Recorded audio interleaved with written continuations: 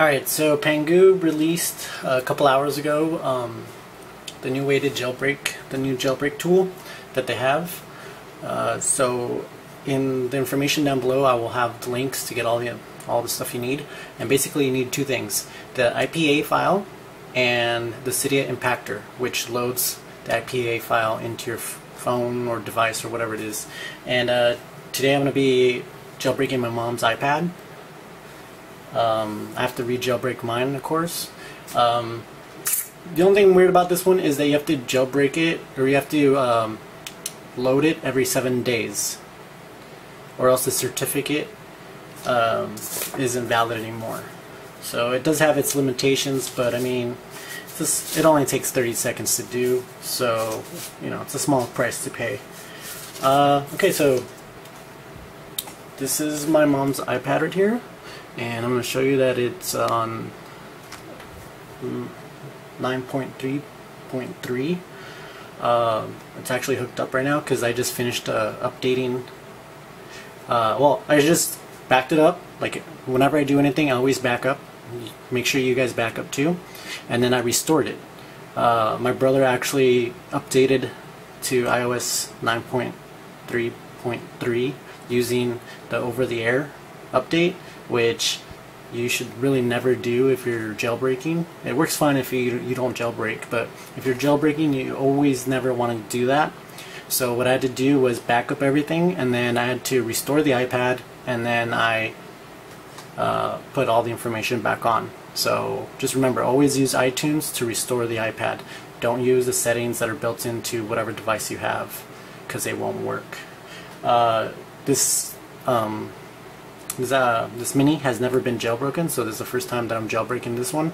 Like in my other video, my phone was previously jailbroken, and I had issues with the jailbreak, the new jailbreak. So what I had to do was back up all my information and then restore my iPhone through iTunes so I wouldn't have any errors. And then after I jailbroke it, then I put all my information back on. Anyways, so just to show you that I'm on 9.3.3. Here is the iPad. So,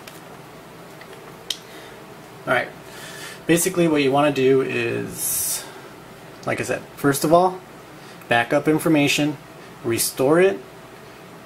I would generally restore it, that way I don't have any issues. I mean, this is only going to take you, what, 10 minutes to restore it from brand new. So I would just do that to avoid anything. Anyway, so let me get out of this. You're going to need two things. I've already downloaded them, but you'll get this out of the Pangu website. So the first one is the IPA, which you're going to need, and then the second one is the Impactor.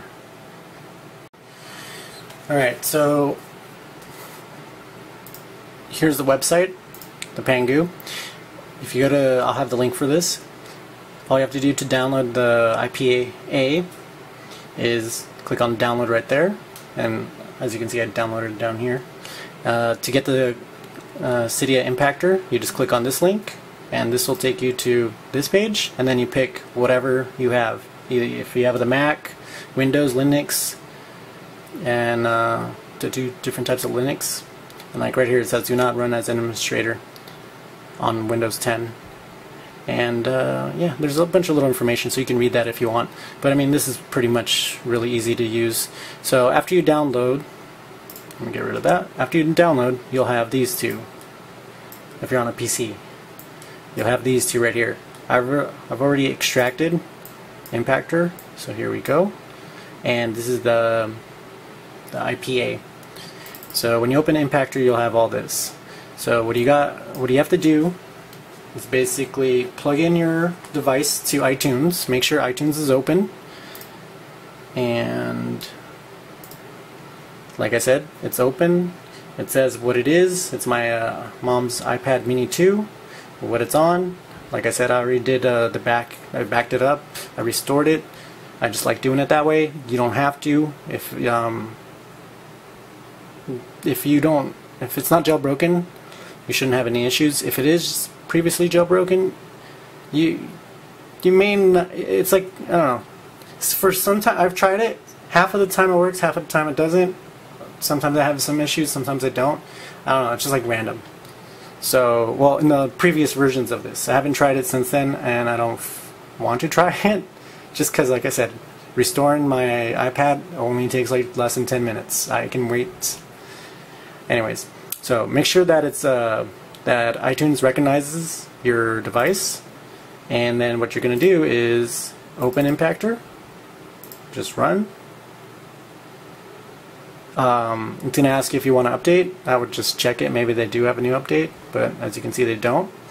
Alright, so what you're going to do here is you're going to grab the, let me get rid of this. You're going to grab the IPA and then drag it onto the Impactor.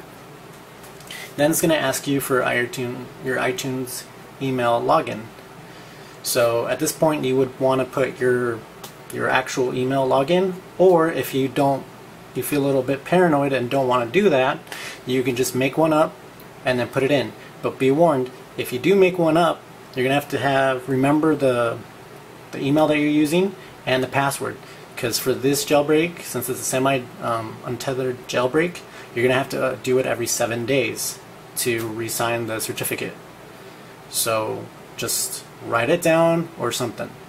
The creators said that it's safe, that nobody else is going to get your information, but like I said, if you feel uncomfortable, just make one up, save it somewhere, write it down, do whatever you have to do. So I am going to put in my information, and yeah, so for this I'm going to put in my information and then click OK. So since it's my mom's information, I don't really want to put it on screen, so I'll get back to you. Alright, so I put in the password, and basically it started doing its whatever it has to do up here. When you open Cydia Impactor, don't touch anything. It says Android, don't worry about that. Now right here you'll get this message that this action will revoke or replace any certificate that was associated to the account, which is fine. If you're not gonna start from scratch like I do, this basically means that it's gonna delete the old certificate that you had in your previous jailbreak, which is totally fine because it's not gonna be any good anyways, so it's just gonna replace it. So it's nothing to worry about. Just push OK.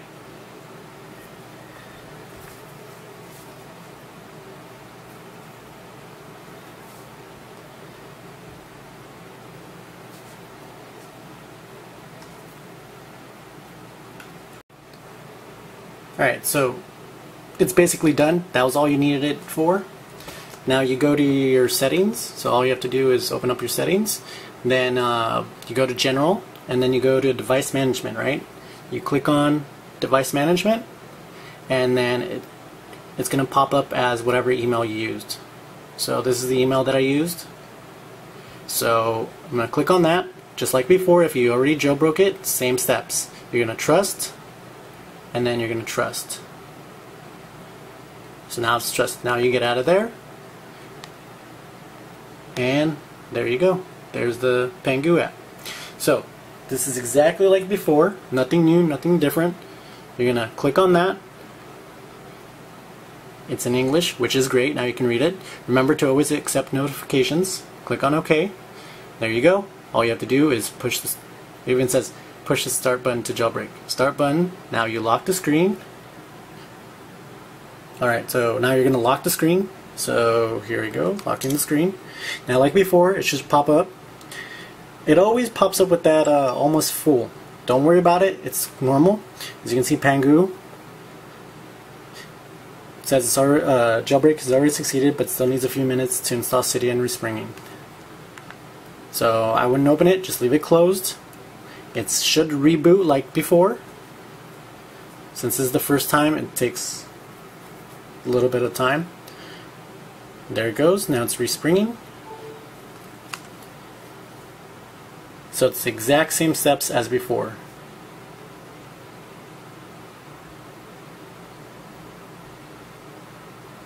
Now we're just waiting to see.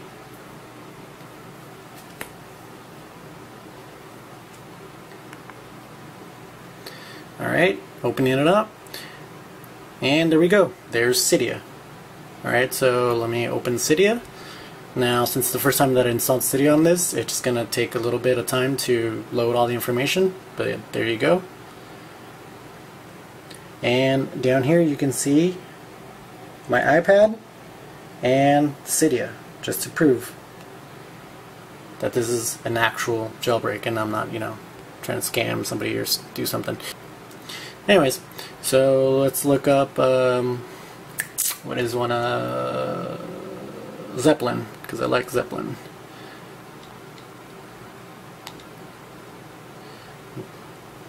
Alright, there's Zeppelin. I'm going to install Zeppelin just to show you that it's working. Confirm.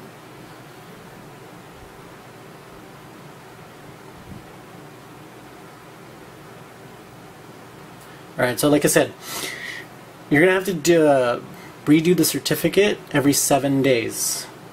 That's just the way it is, and you know, it's a small little price to pay to have your device jailbroken. Just for people that don't know, when you respring, it doesn't, you don't have to reinstall Cydia.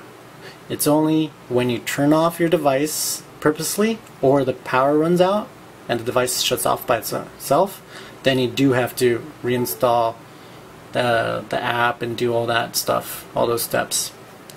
Anyways, so let me open, and there you go. So that's basically it.